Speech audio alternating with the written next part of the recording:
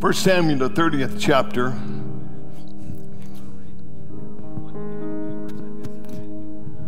Amen. If you didn't get a paper, feel free to raise your hand and we'll get one to you.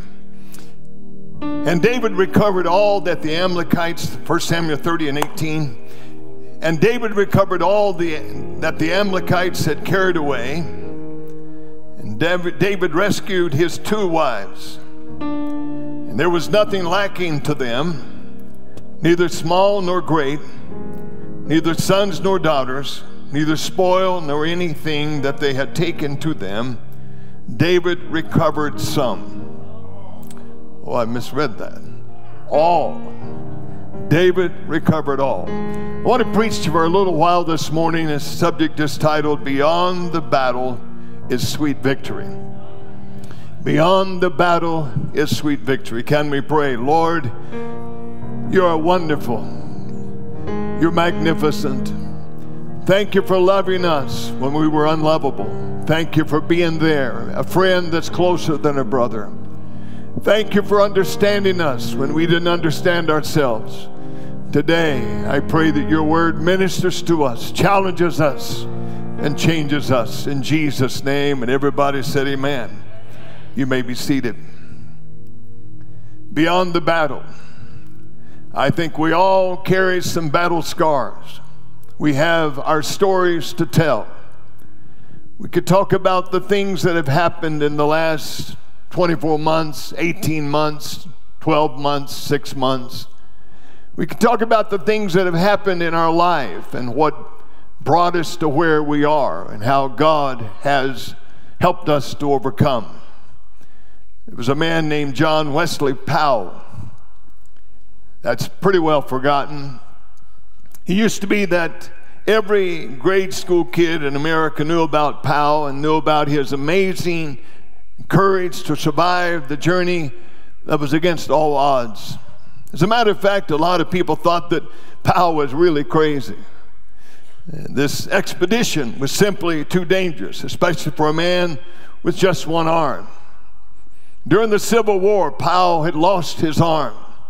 There was an enemy soldier that shot him in the forearm, and that wound led to an amputation of Powell, and it was painful, and it was difficult, but he didn't let his injury stop him from being what he felt he was called to be.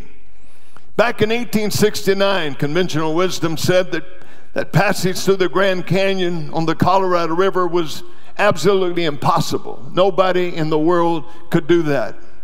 And the country surrounded the Grand Canyon oozed with legends of doomed expeditions and those that over the years had tried to make their way through this impossible area. No one had ever really dared to go into certain areas of that river and come out alive. Now, out of all of the expeditions that had given their very best shot, there was not one survivor. But one Army lieutenant who had explored the Colorado just on the southern side of the Grand Canyon believed that that powerful Colorado River was so treacherous and that the greater part of its lonely and majestic ways shall be forever unvisited and uninhabited. But the one-armed explorer thought, I can pull that thing off. May the 24th, 1869, Powell and a party of 9 stepped into their boats to attempt this 1,000-mile journey. Along the way, their party encountered numerous ambushes. They were ambushed by the Legion Killer Rapids. They were ambushed by the waterfalls. They were ambushed by the boulders the size of cabins. They were ambushed by a tremendous loss, the loss of their boats, critical foodstuffs, and the little instruments that they had. Yet 100 days later, Powell and 5 men emerged with 2 boats. The hope of their survival had been given up many weeks before. And they were suffering from exposure. They were suffering from near starvation. But they made it. What happened to the other 4 that was supposed to be a part of them? One decided to turn back. The other three, after numerous disagreements, left the expedition.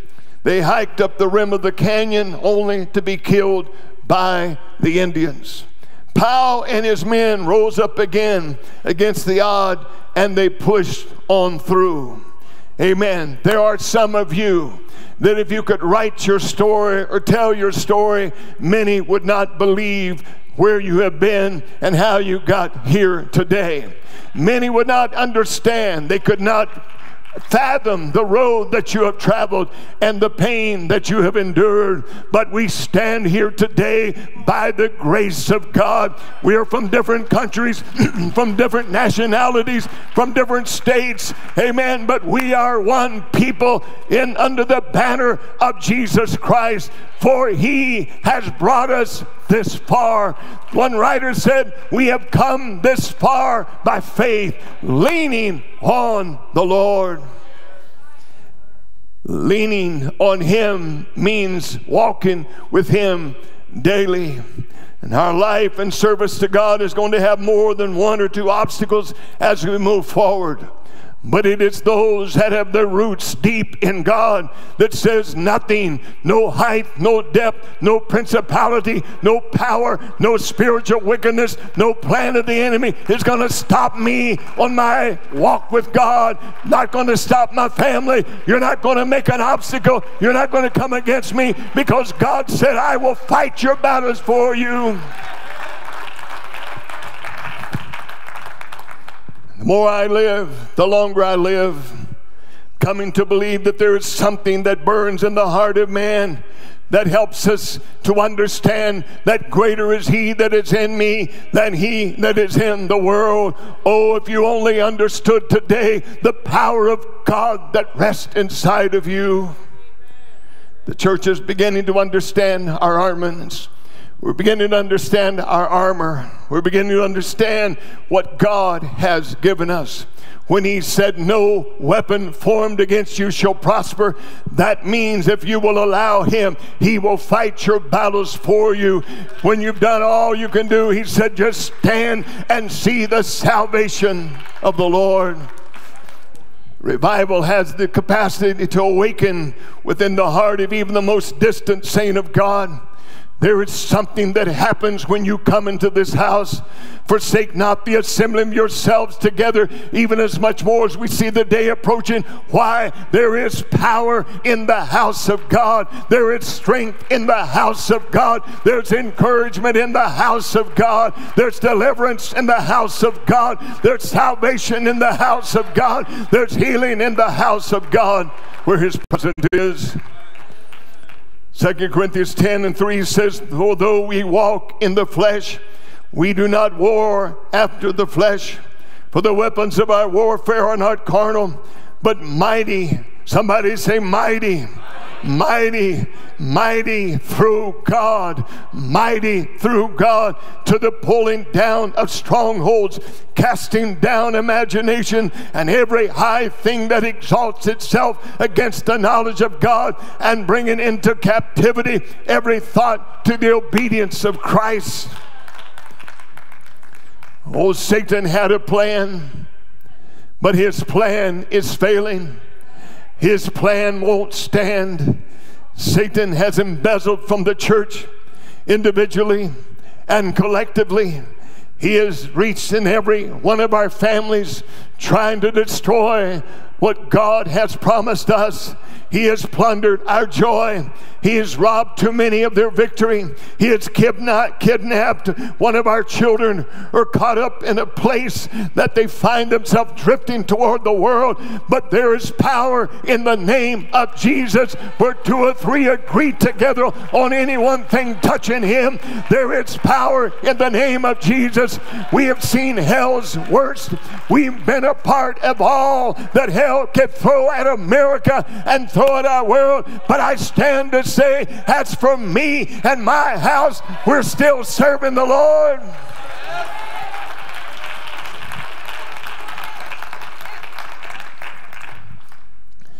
He's tried to block our prayers, tried to discourage us, tried to bring depression, tried to send every disease that he could possibly send, tried to block our worship, tried to lock us out of our place of worship. He's tried to loot our peace. But there's always another side to the story. All of these things must be restored to the church, whose hope is not in itself. It is not by might, it's not by power, but it's by my Spirit, saith the Lord. The gates of hell shall not, you hear this, preacher, today, the gates of hell shall not prevail against the church. You are the church of the living God. I don't know where you are today. I don't know what you fought this week. I'm not sure what is on the agenda next week, but I know this, that you are an overcomer, and you will be, and you shall be, and you have been a victor, triumphant. This church must arise and pursue. Why are we adding 150 more seats? Why are we bringing this thing up to date? Why are we staying on the edge? Because Jesus is coming, and we have only a short time to work. We don't have time for the silly things. We don't have time for the trivial things, but we have time to do, and a short time to do His work. Church was never intended to be something that was stagnant, cold, indifferent, divisive, sitting on an island someplace, twiddling our thumbs. But we must be people that are meeting the challenge of the day. We have what we need. It is dynamic. This church is pulsating with life. You walk on this property, you drive in this parking lot, you can feel the power of prayer. You can sense the presence of God. You walk into that foyer, there are holy men and women of God. You sit in these pews, around you are holy men and women of God. You listen to the worshipers and the musicians, holy men and women of God. We are here for a divine purpose. We didn't come as Johnny come lately, but we came with our minds made up. We are going to do the work that He sent us to do. We find in the opening chapter of 1 Samuel 29 that David was in a place called Aphek. Aphek was a 3-day journey from Ziklag. While David had been in Aphek, the Amalekites had been working destruction at the only safe place that David had in his life. And if you remember, the Amalekites were those people whom had badgered and provoked the children of Israel practically every step of their journey when they left Egypt until the time they had settled in the promised land. But finally, God had enough. His instructions were clear to Saul, amen, and to totally annihilate the Amalekites. But Saul, in the sad spiritual state that he was in, living in, refused to fulfill the entire purpose of God. He only obeyed half of what God instructed him to do. Partial obedience is equivalent to full disobedience. Partial obedience sometimes will soothe our conscience, but it's not the will of God. I'm telling you today, it's not a time to be in the outer circle. It's not a time to be lukewarm. It's not a time to be just partially in the house, but we've got to be, every part of us, committed and in. And what Paul refused to deal with became an issue in the life of another. A principle that we all must realize, I believe, in our life does indeed affect those who are around us. Our decisions affect those that are around us. Everybody is looking at you and I. They're wanting to see if we are the real deal. So now, because of the Amalekites who had not been dealt with by Saul, now began to heckle David and his men. And in his absence, they came and disputed the lives of of those that were in Ziklag, and all of the wives of David and his men were taken, and it was very discouraging. It was a terrible time for David. David had 600 men. Of those 600, 200 were too weary to cross the brook. So David allowed them to stay behind while the others pursued. And every church will have among its saints those whose love for God burns high and their faith is real, but at times their strength seems to be weak and possibly they become discouraged. And there is something that I want to bring to you today, and that is God said, the joy of the Lord shall be your strength. He said, don't be weary in well-doing. In due season you will reap if you faint not. I come to bring the word of encouragement to you today, that if you will continue to pursue God, God will restore you. They needed rest. Sometimes we just need rest. But a lot of factors may have been involved in their weariness. They had been in an alliance with the Philistines against Israel. They had been forced to march for 3 days back to Ziklag. Sometimes the pace that we're in, the pace that our world is in, we can become weary. And if we're not careful, we get our priorities out of sync. We begin to put everything before God, but we've got to keep our priorities straight today. And somebody said amen. They had to deal with the grief of the loss of Ziklag. Perhaps even the force of the swollen brook at Bezor was enough to dishearten them. But whatever the case may be, they were allowed to remain in a place of restoration and rest. And this same characteristic has to be found in this church. We have not always been at our best. We have to understand that among people, there are some of those that are still growing. Hopefully we're all growing, but I'm talking still infants in God. Some of those that are in different places, but we've got to understand that this may be their most violent storm. Maybe you're on top of the mountain, but maybe they're still climbing the mountain. We must be conscious of where our brothers and sisters are. We must wrap our arms around them and help them get through the turbulent and difficult times. I want it to be said that when I get to heaven, that I helped a lot of other people get there. Not self-righteous, not just me and my four, but I want to spread the love. I want to spread the encouragement. I want people to know that if you need me, I'll be here. How about you? Amen. So David and his 400 pressed on and engaged the Amalekites. 1 Samuel 30 and 17 gives us just a hint of the battle.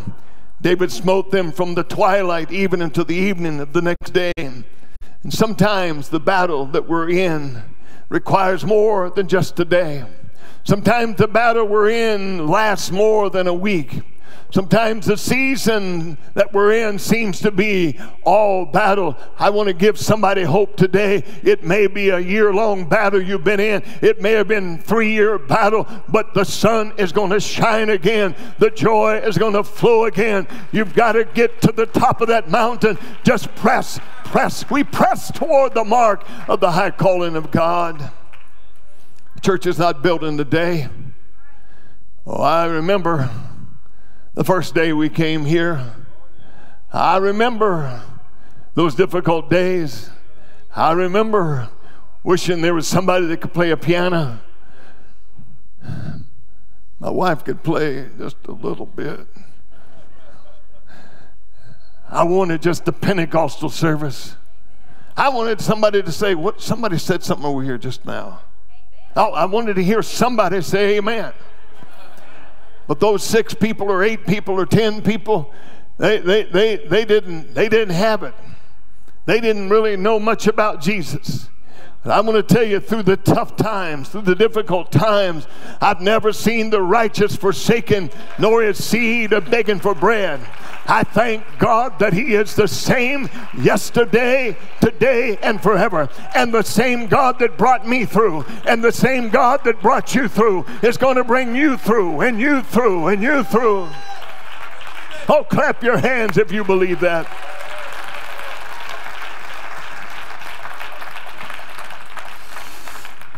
prayer warrior is not built in a day.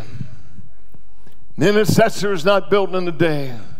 A soul winner is not built in a day. A great saint of God is not made in a day. But it's all of the things. It's that big old oak that we look up and say, oh man, what a tree, what a tree. But what you didn't see is that little tiny seed as it began to be nurtured, and as that thing began to grow some roots and things begin to happen underground. Do you know that many times that foundation is being built in our life and we see somebody else that's soaring, but there are some trees that can soar overnight in just a few months and outgrow everything around them. We must be involved. It's not a day to get on the island by yourself. We can't excuse our personalities. We can't excuse that I am not a personable person, or I'm this or I'm that. We must be involved because we are touching people's lives every day. We cannot be on an island by ourselves. Amen. If Satan can, he'll get your mind going in different directions. We are as Esau, cannot recover the birthright and the challenge. Sold something that you can't buy back. We live in a lot of, I wish I could have, I wish I had have, I wish I could undo, I wish I could redo. But maybe we are as Judas and we betrayed some that would say, I betrayed. I'll never be able to redeem who I was supposed to be. I left who I was supposed to be many years ago. Or like the rich young ruler who had bypassed the intersection of opportunity and we can't seem to make a U-turn. I want to help somebody that's stuck. Your mentality is, I passed up my best days. I passed up my opportunities. I've blown my past. I can never recover. I can never be what God wants me to be. Amen. The enemy would want you. He's the one that hates you. He's the one that's out to destroy you. He wants you to think that you cannot retrace your steps. You cannot recover. But there is a word that tells me, I will restore, saith the Lord, the years that the locust, the cankerworm, the palmer worm, he goes on to say, and my people will never be ashamed. I preach to you today that there's a spirit of restoration in this house. There's a spirit of restoration. If I could tell the stories of people that nobody knew, but maybe pastors here knew, of how God has restored from the very clutches of hell, lives that were totally wrecked. But I've lived long enough to see hundreds and hundreds and hundreds and hundreds of people that God restored. Micah 7:8, rejoice not over me, O mine enemies. When I fall, I shall arise. When I sit in darkness, the Lord shall be light unto me.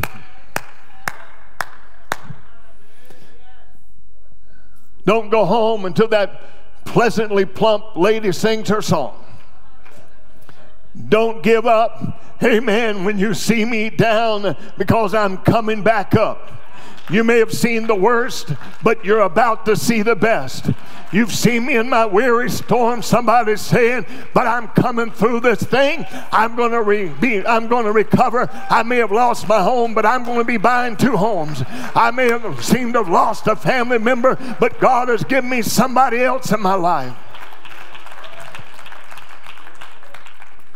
Amen.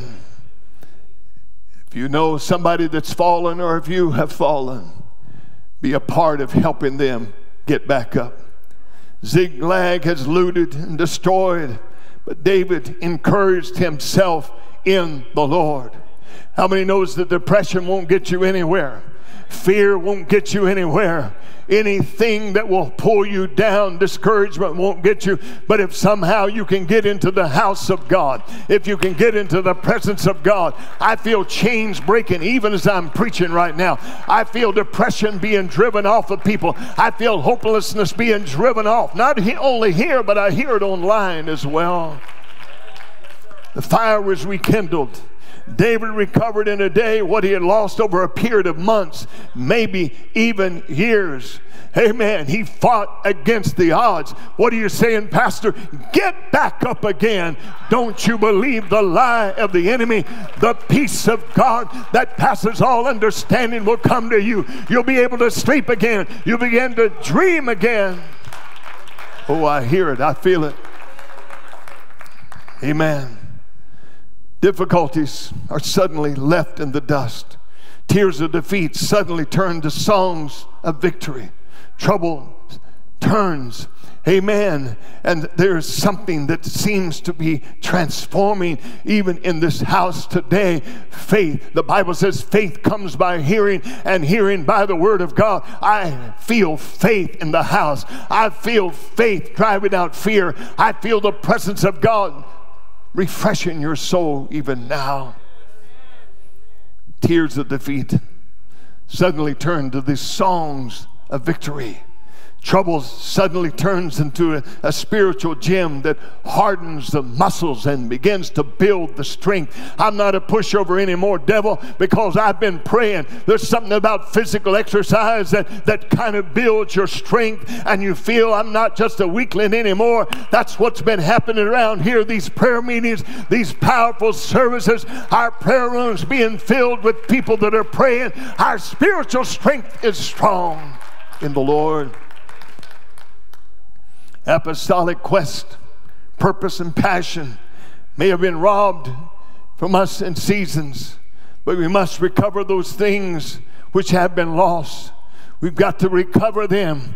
We can't just become a number. We can't just become somebody drifting through life, but we've got to get up with purpose. When your foot hit the floor this morning, I hope hell went on red alert. Oh no, not Brother Jones is out of bed, not Brother Smith is out of bed, not Sister so-and-so is out of bed, but I hope the alarms of hell went off when you got out of bed this morning. Oh no, they have power. They can bind us. They can curse us. They can send us back to hell where we came from.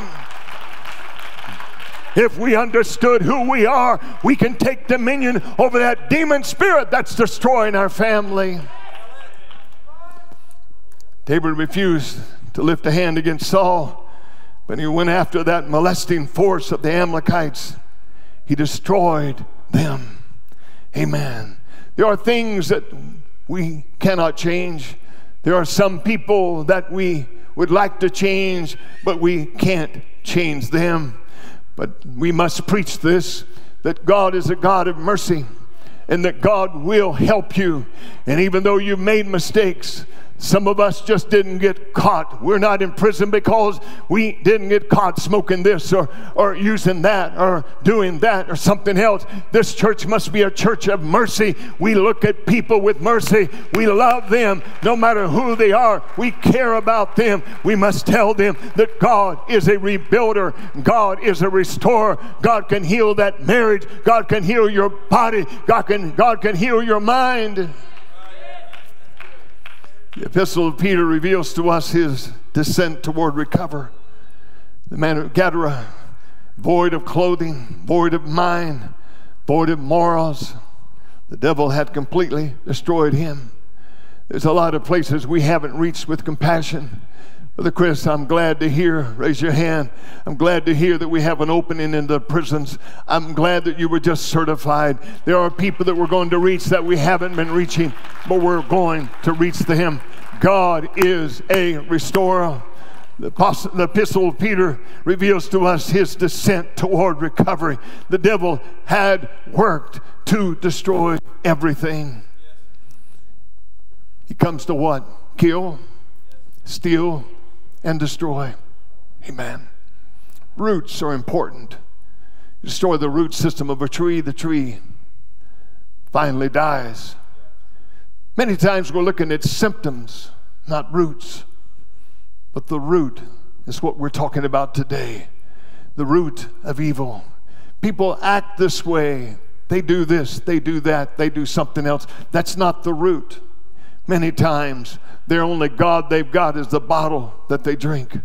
or they shoot up to try to survive another day and overcome the pain that they have and the trauma that's been in their life. This church must be a people of compassion, looking past the symptom and seeing the root.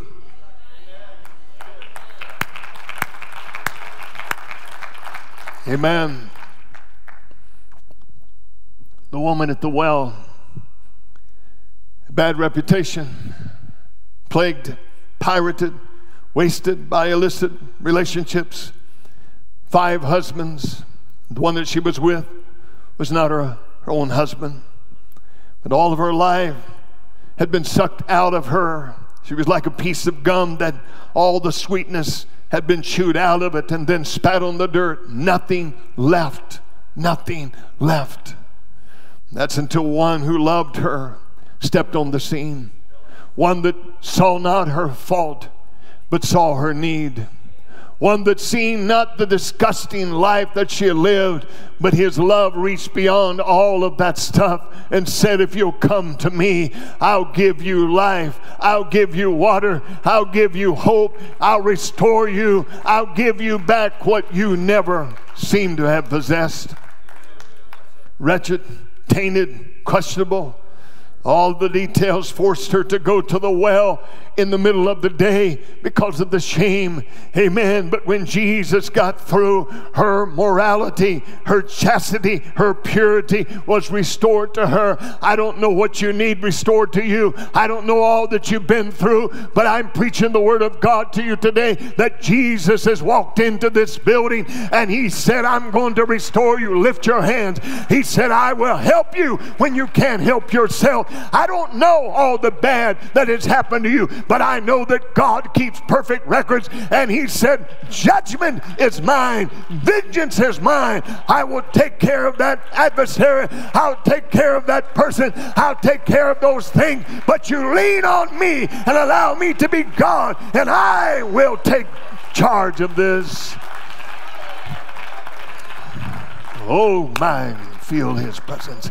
Don't stop praising him. Put your hands together and magnify him.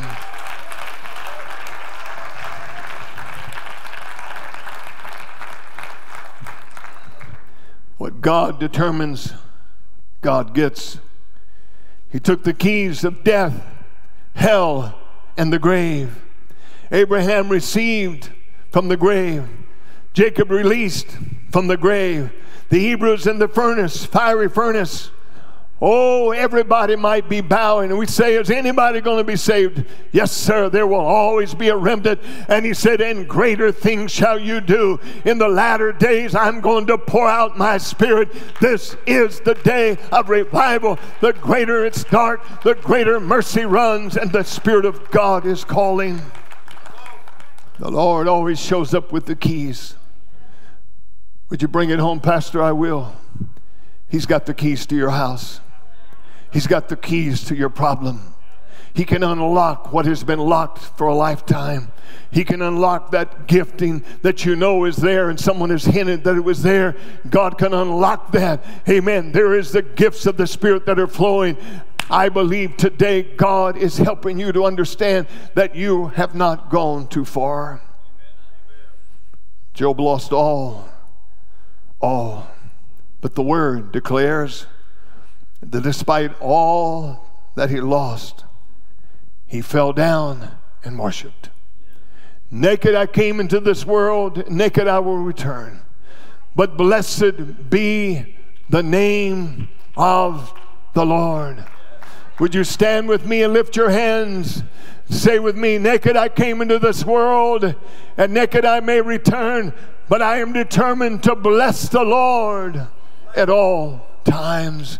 Would you lift your voice to him and magnify him even now? Amen. Amen. Amen. Amen. The boils appeared as the music comes. The body is covered. The pain is intense. He needs help. He needs encouragement. He is in trouble. Everything that could go wrong to a human being seemed that it did go wrong. The boils appear. The 3 friends come, watch for 7 days in silence, and then the ever-encroaching question, where is God? Where is God in your pain? Where is God in all the bad that's happened to you, Job? Thought you were a Christian. Thought you said God was with you. Thought you said that God would do this and God would do that. Look at you, man. You've lost everything. Your family, you've lost all of your wealth. Here you are in boils and pain. And the accusers came. The issue was God knew where he was. Sometimes we don't understand where God is. You could share this story. I could share this story many times. I've prayed, walked those woods that I've walked for 20 years plus. Oh God, where are you? Where are you? I need you. Sometimes he allows us, it seems, to walk alone. Heaven seems to be silent. But in that process, he's growing a root system. Faith is building. Though he slay me, yet will I trust him. In my flesh, I will see God. We're here only for a season. Don't get too caught up in this season. Don't buy too much into wealth. Don't buy too much into everything else. Amen. When purpose, passion, vision are gone, there's still a God that can restore all. He can and he will. Amen. The 93 leading biographies of the men who have most impacted America did not come into their own until age 57 years old. Those that have most powerfully impacted America, the biographies of men who have most impacted America, didn't happen until they were 57 years old. It is time for us to pursue, to overtake, to overcome. It's time for us to get back our worship. In a minute, I'm going to call for you to come to this altar. In any area that you need, he's here to minister. It's time for us to get back to our faithfulness, take charge of our life, not letting life take charge of us. Our commitment, our confidence, get back our family, our finances, our sense of holiness, our devotion of prayer, rearranging our priorities, our joy, our hunger for the things of God, our hunger for the word of the Lord, our desire to reach the lost. Time to recover, pursue, overtake. Moses made it to 120 years. His eyes did not dim, according to the scripture. The latter house I mentioned shall be greater than the former. Amen. Our church, the church of God, shall move forward. We shall be greater and do more for humanity, do more for people than we've ever done before.